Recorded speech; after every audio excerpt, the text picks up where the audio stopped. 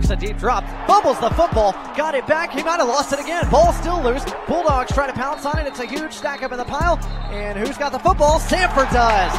Samford recovers. Dion Pierre with the football.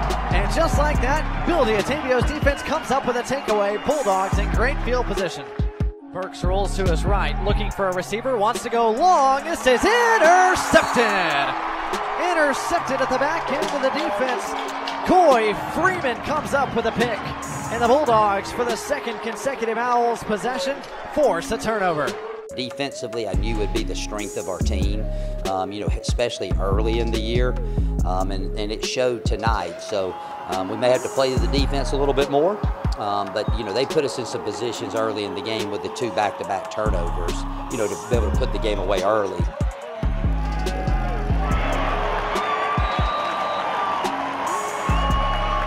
Hodges from the gun with Polk to his left, takes the snap, play action, looking left, throws left, has a man, there's Harris, makes a cut at the 15, to the 10, to the 5, inside the 5, to the 2. Big time pickup for Andrew Harris, a gain of 35. Bulldogs want to go quickly, it's 1st and goal. Hodges takes the snap, play action, looking end zone, touchdown Samford.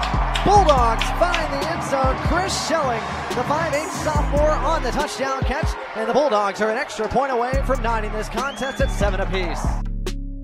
Oh, it feels great, and I'm just glad to get one under the belt for those younger guys. Got a lot of young guys, and to come out with a win is huge. There's a lot of things we can go clean up, but that's what film, that's what practice is for. But just getting that first game, especially that first win under the belt, is huge.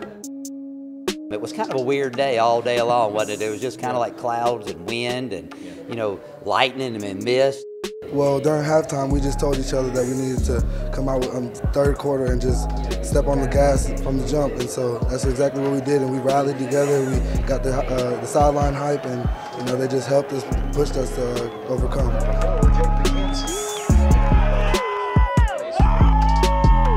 Back in the backfield, fake to Adams. Hodges, with that clock starting to tick in his head, signals for his man to move. He's got a man and a touchdown. That's Harris again. Coach Hatcher always talks about that third quarter is like one of the most important quarters. Starting fast in that second half. We came out there and we did. Hodges, touchdown McKnight.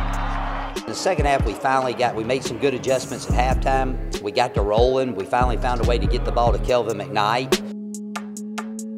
Hodges in trouble, gets the ball away. He's got a man. That's McKnight in the open towards the goal line. Touchdown Bulldogs.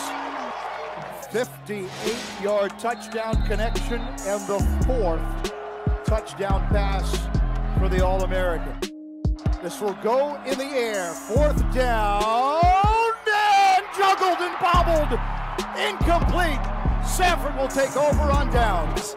And Amari Williams, Sumter went up, had his hands on it, but Williams was able to get in there and knock it loose.